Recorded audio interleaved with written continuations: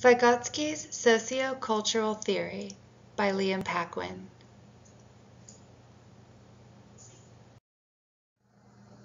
Lev Vygotsky developed his socio-cultural theory in the 20s and 30s. His interest was in the role social interaction and culture played in the development of cognition in children. It was his belief that social interaction is the necessary ingredient for higher mental functions to develop. Lev Vygotsky died at the age of 38. His theory is only partially known due to his early death. What we do know of Vygotsky's theory of sociocultural development is that babies have 4 elementary mental functions known as EMFs. These 4 EMFs include attention, sensation, perception, and memory.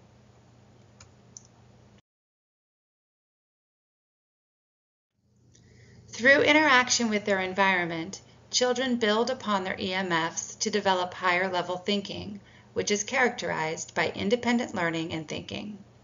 This happens through interaction with a tutor, which could be a teacher, parent, other adult, or more knowledgeable peer. This interaction requires cooperative and collaborative communication, which in turn promotes the higher mental functions.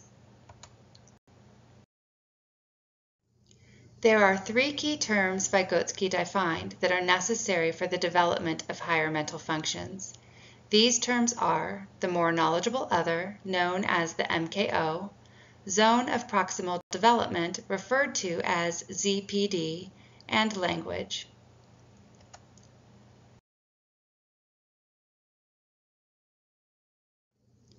The more knowledgeable other is someone who guides the child through interaction to advance his mental function. The MKO can be anyone who has greater knowledge than the child.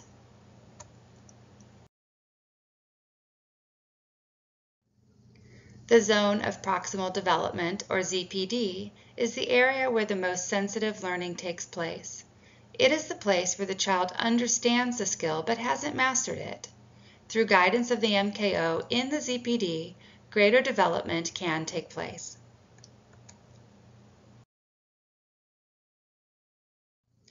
The third important element of Vygotsky's theory is language. He believed that language is the primary way that the MKO emits knowledge to the child. Vygotsky believed that language is really having little conversations with yourself which guide behavior that promotes higher mental functions. Vygotsky identified 3 levels of language development: social speech, private speech, and speech as thought.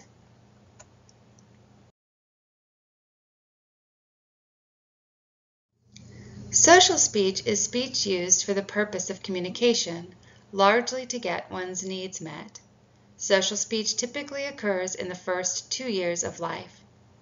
The second level, occurring between ages 3 to 7, is private speech, where children guide their behavior by talking out loud to themselves, repeating what they have heard from the MKO. The primary function of private speech is self-regulation rather than communication. It is most often seen in children when they are attempting a difficult task. Vygotsky was the first psychologist to identify the importance of private speech, viewing it as necessary to the development of speech as thought. Speech as thought is the final level of language development.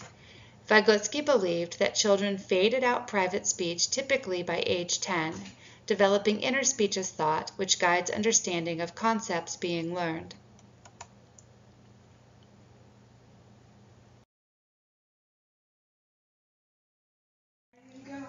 Vygotsky's theory and autism.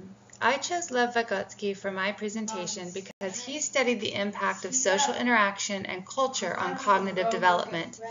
Having autism as a culture, normal people can't really understand, but it gives autistics a life that people need to better understand.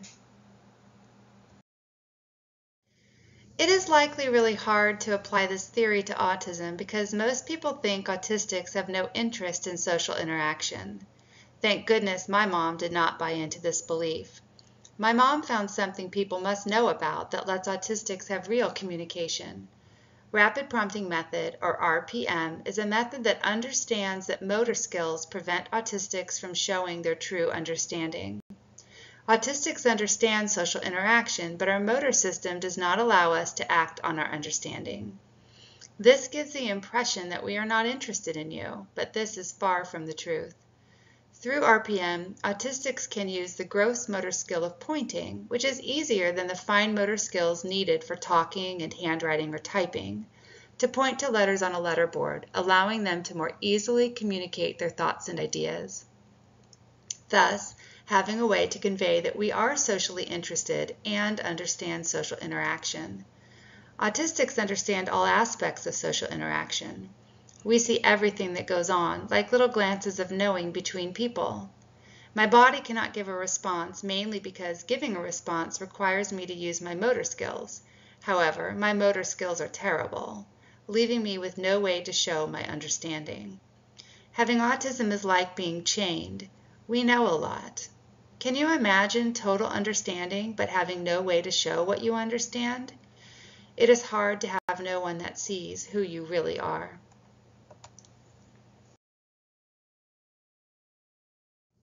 My advice for how to apply this theory to autistics. RPM is making life that I need. All autistics can benefit from RPM. Most teachers of autistics use traditional methods. Be aware that these methods only assess our motor skills, which is unfair and makes us look like we don't understand. This finds us really only being instructed in content we already know. Have MKOs speak to autistics normally. Please believe that we understand all that you say. Please teach autistics grade level material. We are smart and we will perform better if we are instructed in our true ZPD. Make letterboards available to all autistics who cannot reliably use speech to communicate. Current applications of Vygotsky's theory in education. Vygotsky's theory is used in education today, usually by teachers or more knowledgeable peers through collaborative group work. Common techniques used in schools today include reciprocal teaching and scaffolding. Reciprocal teaching improves students' ability to learn from text. Teachers and students practice 4 key skills: summarizing, questioning, clarifying, and predicting. The teacher's role is faded out over time as the students become more competent. Scaffolding involves a teacher or more knowledgeable peer arranging a task so that a student with less knowledge can work on it successfully.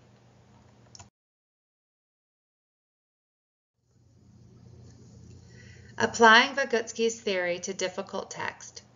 Let's look at how teachers might put to work Vygotsky's theory in the classroom. Edgar Allan Poe is a poet and writer of short stories. His works can be difficult to decipher. We will use one paragraph from his short story, The Cask of Amontillado, to see how teachers might use Vygotsky's theory to teach students how to make sense of his writing.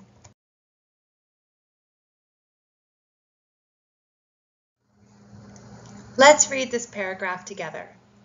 The 1,000 injuries of Fortunato I had borne as best I could. But when he ventured upon insult, I vowed revenge.